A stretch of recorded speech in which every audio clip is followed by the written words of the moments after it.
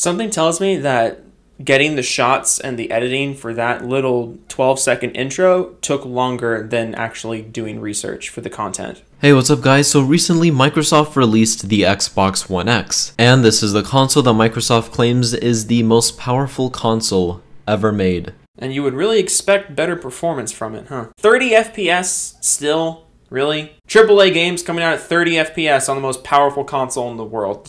It just blows my mind. It is also the smallest Xbox ever made, and it's something that Microsoft just wants to make a 4K powerhouse. It's something Microsoft just wants to make. Oh, think of Microsoft, guys. They just wanted to make this for us. But how does the One X stand up against a PC? Something that can produce 4K and has been producing 4K for a while now in terms of tech years. So without further ado, let's begin. So the term exclusive was used a lot during the game section of the previous video comparing the PS4 Pro and Switch to the One X, because Microsoft really wanted to boast how much exclusive games they had. Is that really what they wanted to boast? Microsoft hasn't been boasting about exclusives for years. They said like 2 or 3 years ago that they were putting all their exclusives on the PC now. Where are you getting this? But unfortunately, a portion of those exclusive console games are on PC, like PlayerUnknown's Battlegrounds and Cuphead. Unfortunately, Jesus Christ. We're showing our hand right off the bat, huh? And in fact, they were first. Now, of course, there are some games that are not on the PC, like Forza and Halo. That must be awkward. But there are some PC exclusive games, like certain Valve games like Garry's Mod and CSGO. The biggest advantage that the PC has to the One X is that for certain games you can mod them. This has nothing to do with what you're saying, but what is wrong with your mouse placement? Why? What? Is this actually you playing? You're only giving yourself like an inch of space on the mouse. My guy, what are you doing? And we all know what modding is. It makes games amazing. Whether your intentions are to add cool new things that were not in the game, or add totally new things, or make the game better, or fix glitches, add things to the map. Well, I mean, unless you're Bethesda, who just wants to take people's mods and sell them. Modding to some people is very essential. Now, there are some people that don't really need modding, but it's just a little cool feature to go along with the game. Modding is an excellent feature. I agree with that. Modding is very, very fun. And especially the game that you're showing right now, COD World at War. I still play World at War sometimes because of the modding community.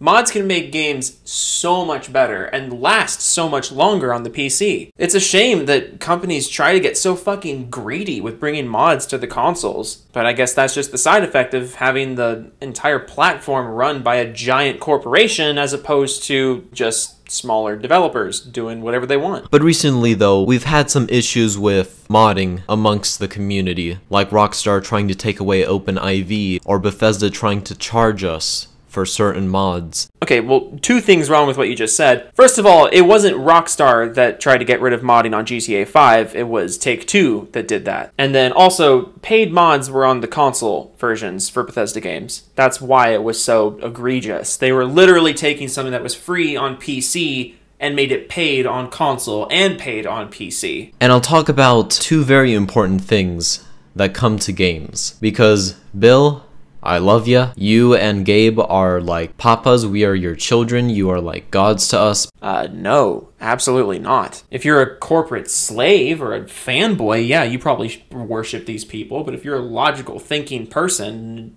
no, absolutely not. But Gabe has a few special surprises that make PC better. I think people know where I'm going with this by now. For the next couple of minutes, he just talks about the differences between the stores, and honestly, there's nothing really wrong with what he says. That is, until...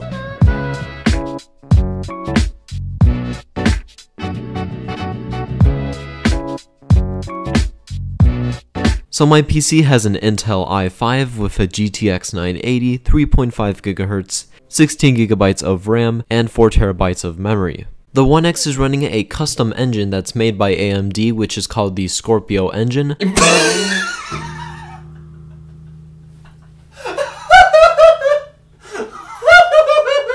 One pair of pants later.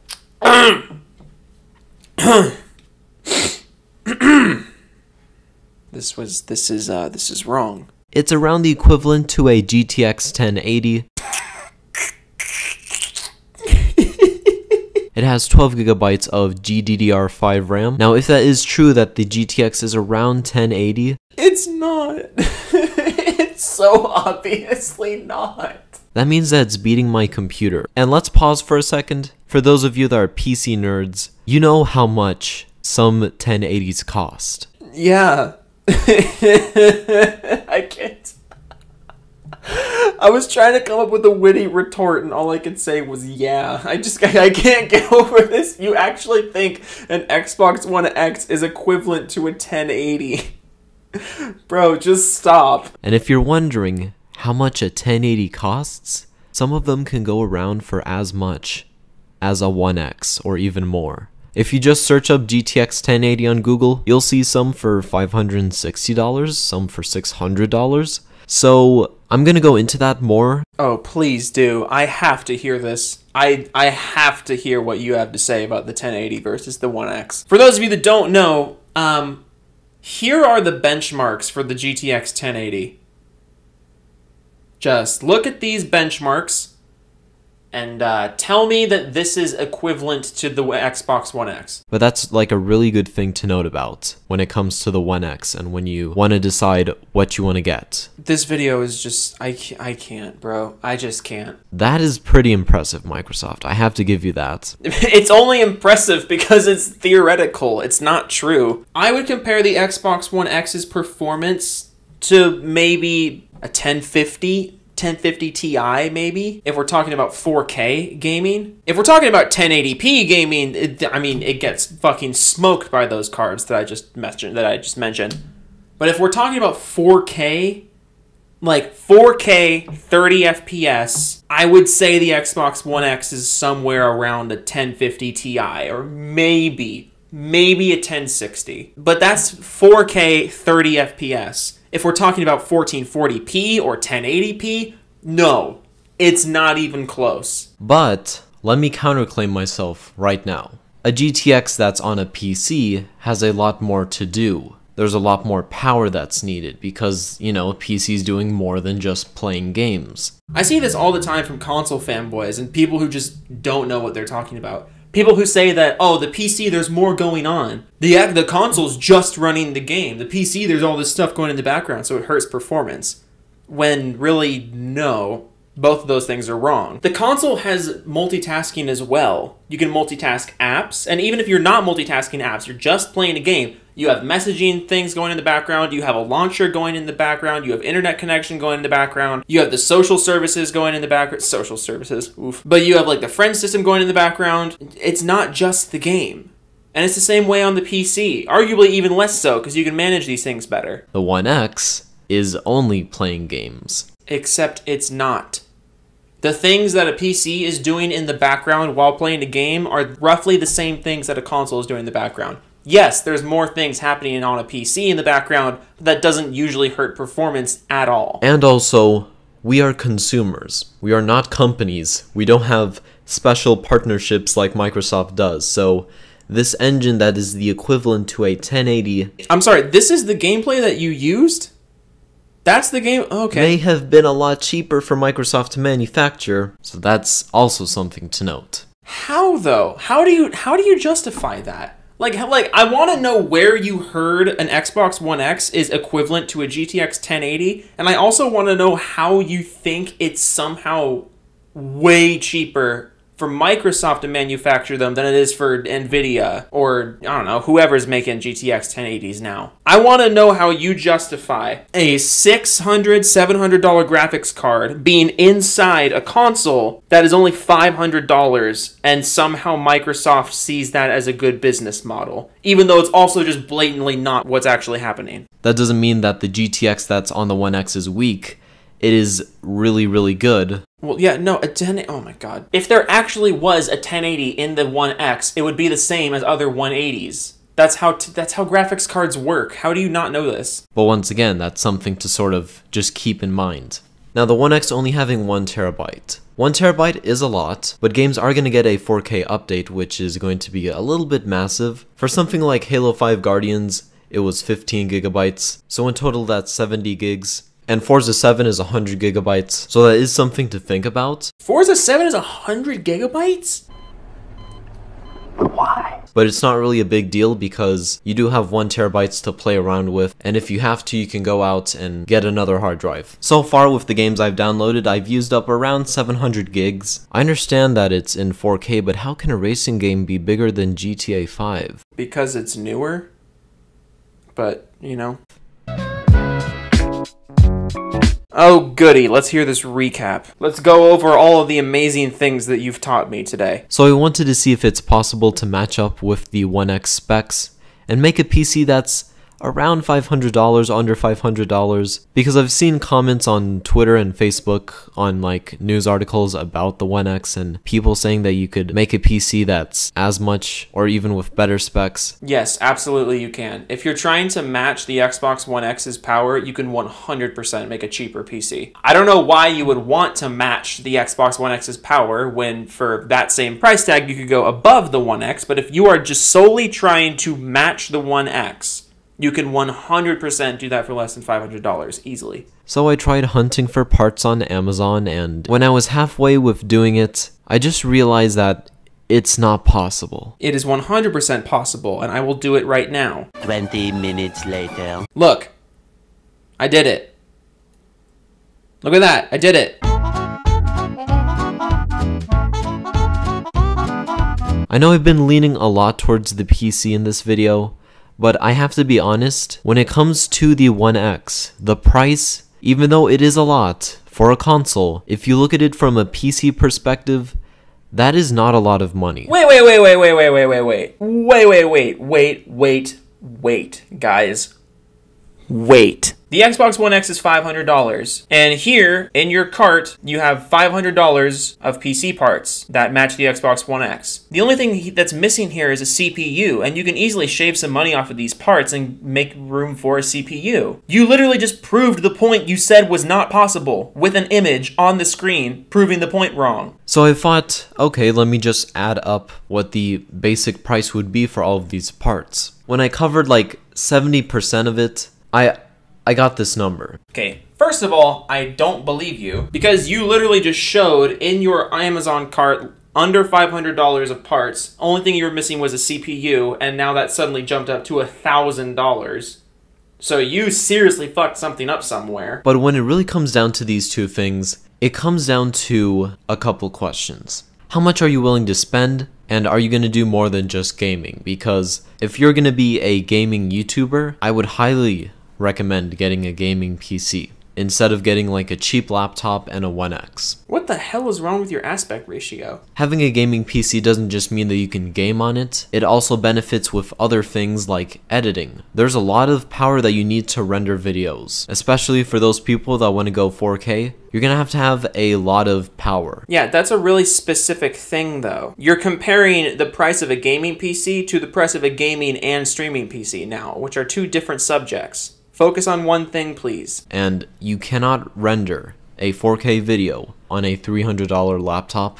It's just not going to work out. Yeah, nobody was talking about that until literally just now. One of two things is going to happen. You're going to be like 5 years older than you are from now, or your PC's just going to explode. A few things wrong with that. First of all, the obvious one, nobody was talking about that until just now. You're just trying to come up with reasons why you shouldn't buy a PC. But second of all, if you want to be a gaming YouTuber, you don't want to be doing things in 4K. 4K is just not the standard, and it's not worth investing all that money into 4K editing and stuff that's like capable of fast 4K editing and rendering and stuff.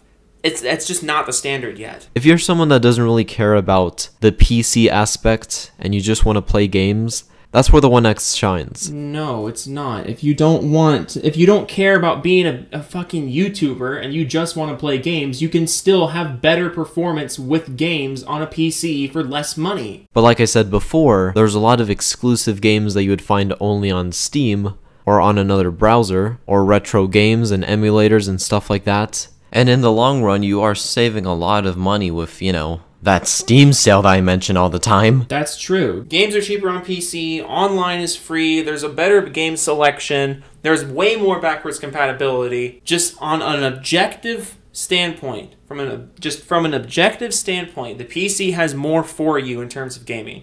Even if you're not going to be a fucking 4K gaming YouTuber. Also, I love how you showed that $1,007 price tag, but you didn't actually show what you did to get there. You just showed a number. But yeah, Phil Spencer, I still have to say you did a pretty good job. I'm proud of you, buddy.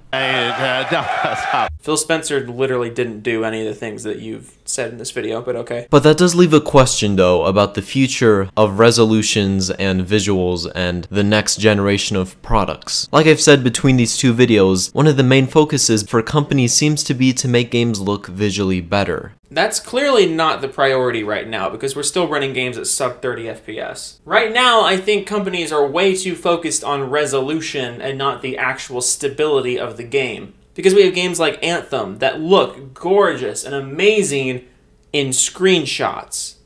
In motion, they fall apart. But what happens when we pass the limit that the human eye can perceive, because there is a limit? Oh no, you're not. Oh god, not again. That's why it's sort of hard for some people to notice the difference between 4K and 1080p unless they have a side-by-side comparison. Why the fuck you lying? Why you always lying? If you can't notice the difference between 4K and 1080p, you're either lying to yourself or someone showed you the wrong image. That is such a massive difference. It is so obviously noticeable. That's why it was hard for even me to notice the difference. So when we do hit that limit, are we just gonna go in a step where Nintendo's taking it? Or we're just gonna have to be innovative and just make products cooler because of cool features, sort of like how smartphones do that? Yes, please, let's do that. That's a good idea. Stop focusing on graphics and start giving us good games again. Stop making everything a sandbox or a third-person action cover stealth game. I'm so tired of games being so repetitive and just not giving a shit about the gameplay because it looks nice. They spent time making it look nice at fucking 26 FPS. Only the future can tell, and also money. So yeah, thank you guys for watching, and I will see you in the next one. Listen, guys. If you want a PC that's comparable to the Xbox One, or even better than the Xbox One, you can absolutely do it for less than $500. I showed you that build earlier in this video. That's 100% doable. What is it with console fanboys and now talking about the human eye? Like, what is the deal? Am I the only one who's noticed that? When the Xbox One and the PS4 came out, everyone was talking about, oh, the graphics don't matter. The graphics don't matter. It's about the games. But now that consoles are allegedly catching up to PCs, even though they're not, now people are all like, oh, the human eye. The human eye can't see that performance on PC. It's the best on consoles still. Like, maybe it's just the videos that I've been responding to recently, but this is the second video in a couple weeks where someone has brought up the human eye argument against the PC. If you want to play on console, play on console. But if your intention is to have games running the best they can, you should be on PC. And if you want to build a PC on a budget that can run games better than the Xbox One X, you can 100% do that. And there are hundreds of guides and build videos out there. Anyways, that's all from me, I guess. Thank you guys for watching. Feel free to sub or follow me on Twitter or on Twitch. I don't know. I'm just exhausted. I've recorded 3 of these videos today. My brain hurts.